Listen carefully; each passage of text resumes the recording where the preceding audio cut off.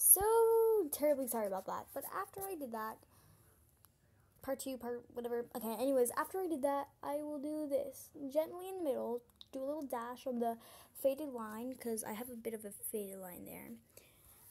Don't know if you can see it, but then I put my hand like this. Oh, shoot, okay. His nose is a bit spiked up. But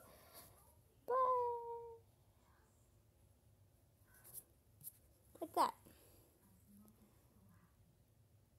Yeah, I'm not going to draw any nostrils because it's going to look like some weirdo. But now, since he's all serious, I will do this. Here's the mouth. You will draw kind of like something like this for the mouth.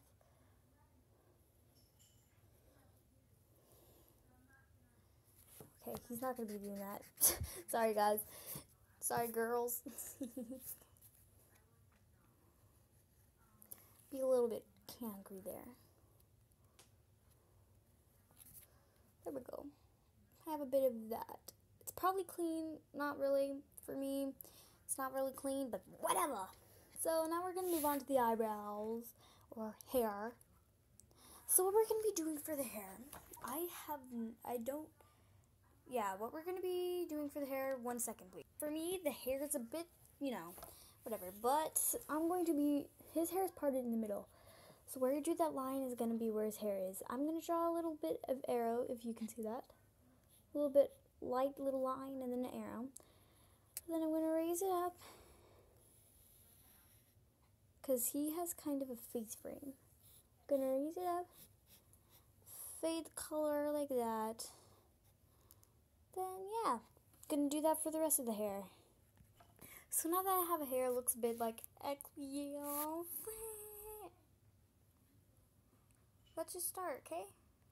So for the rest of the hair, you're going to be doing a bit of a guy hair. This is a part of the bang, so just don't bother it till I say, don't do it, you'll die. Okay, anyways, his hair is parted down the middle, so I'm going to draw that. His hair is a bit messy, but still goes down.